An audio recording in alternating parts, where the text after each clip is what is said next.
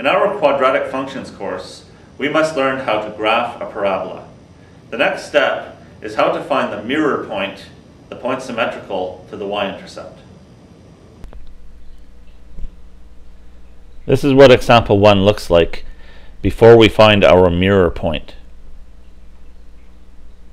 To find the mirror point, the point symmetrical to the y-intercept, we must know that the y-coordinate of the mirror point will be the same as the y-coordinate of the y-intercept.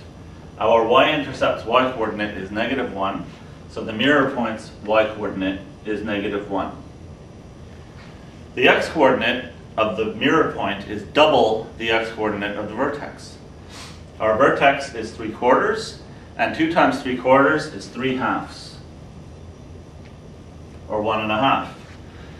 These are the coordinates of our mirror point, and I will graph them now. 1.5 is here, and -1 is here, so our mirror point is right here. And we can see that the mirror point is symmetrical across the mirror that is created by our axis of symmetry to the y-intercept.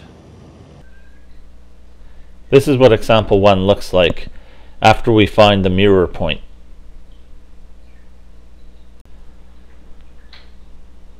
This is what example 2 looks like before we find our mirror point.